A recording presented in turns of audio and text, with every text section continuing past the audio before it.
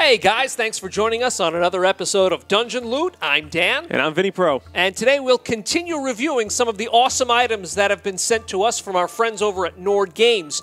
Today we're going to take a look at some more decks that have been sent to us. This is a group of Wandering Monster decks that you can encounter in the wild. All right, so the Wandering Monster decks, they have an array of different terrains you can pull from. So this is waterways. Each deck is a different terrain. Correct. Okay. And this is waterways. This is dungeons. Okay, and I have Wilderlands and also underground. So different monsters for different settings. Okay, so let's crack these open and see how they operate. Sure. What do you got there? What are you opening? I am opening the waterways right now. Okay, and I have Wilderlands. Very exciting. All right, so it comes with a little bit of an instruction card. It says, this deck can be used on the fly to create random encounters during gameplay or used while you're building out your own adventures. All the challenge ratings have been calculated for you, and the cards are specifically designed to inspire your creativity with their themes. Flavor text and interesting combinations of monsters. We hope you'll find yourself using a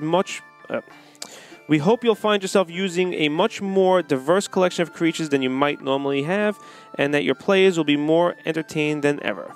Happy gaming. Very cool. So, on the back of that, it actually gives you an instruction card. It says, add variety of game sessions with the addition of random encounters. Draw a card from the deck and roll the appropriate die, as determined by the left-handed column. Alternatively, pick the most appropriate CR encounter using the middle column. Be warned, rolling randomly may result in a very hard or just plain deadly encounter. Fantastic. That's the way I like them. So, all right, so I got the waterlands open here. I'm sorry, the waterways open here, and on the back, it looks like some sort of a snake fish head monster thing. Take a look at that. I'm not sure what that creature is. What I'm going to do is I'm going to pull randomly from the deck. Let's see what we got here. Okay, so at the top of the card, it gives you a little descriptor of what you might find. It says, the greenish tips of its great wings brush the water as the creature looks about with lazy curiosity. And then if I roll a d8 and I get a 1 to 2 or a CR1, I will pull a copper dragon wormling, which is found on page... It actually gives you the page numbers of what the monster manual, where you can find it in the monster manual. So if I roll a 3 to a 4, which is a CR7, I get a young copper dragon.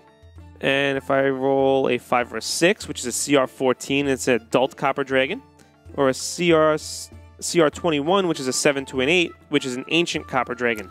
So good luck with that encounter, folks.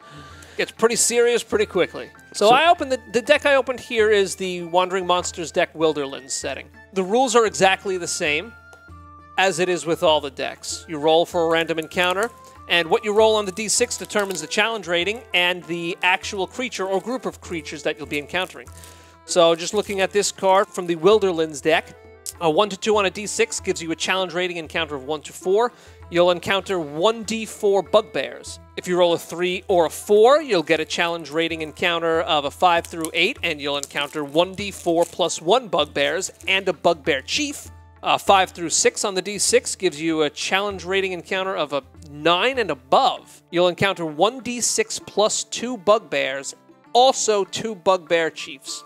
So as you can see, it gets pretty nasty the higher you get on those challenge Let me ask a question, because I can't see the card from here. Yeah. So I heard you say there was 2 different types of creatures on a couple of those. Does it actually give you the page numbers for both creatures individually? Or yes, is it does. It tells you the bugbears can be found on page 33, and the bugbear chief can also be found on page 33, but it is pointed out. So any creature that you encounter on these cards that you'll be encountering in your campaign, you'll know where to find them in the monster manual. Oh, okay. So you know what? I actually just cracked open the Dungeons version of the Wandering Monster deck while you were reading that.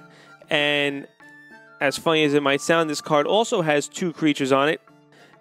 So if I roll the d6 and I get a 5 or a 6, it's a CR9 plus. And it's 2d8 plus 10 skeletons. Skeletons. Yeah, which are found on page 272. plus an additional 1d2 Minotaur skeletons, which is found on page 273, and 1 Flame Skull, which is found on page 134. Okay. So that's pretty interesting. I'm opening the Wandering Monsters deck Underground deck right now. And let's see what we got here and what we can encounter in the Underground setting. So the card I've chosen here from the Underground deck has you roll a d8 for your challenge rating. If you roll a 1 through 2, the encounter will have a challenge rating of a 1. You'll encounter 4 goblins, and the goblins can be found on page 166.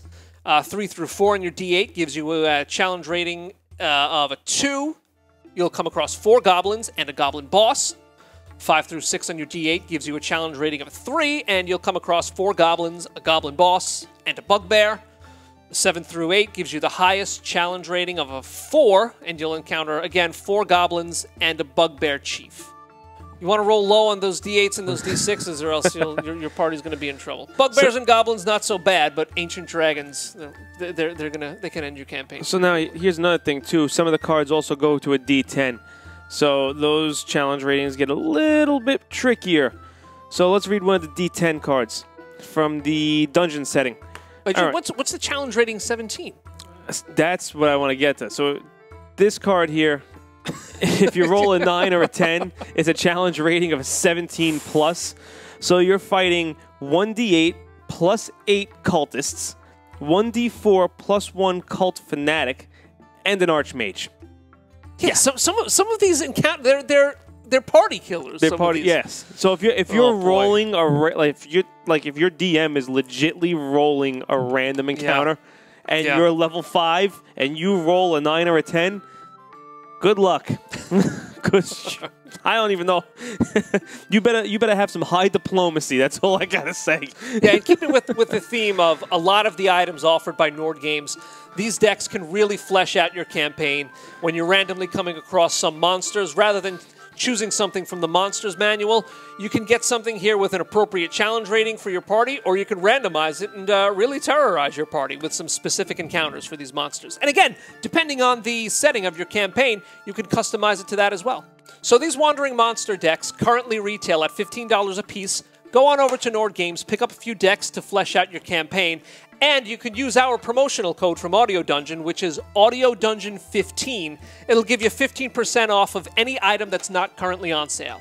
Thanks, guys, for joining us once again for another review. Please don't forget to like and subscribe. If there's anything particular that you'd like us to go over or you'd like us to review or unbox in the future, don't forget to leave it in the comments below.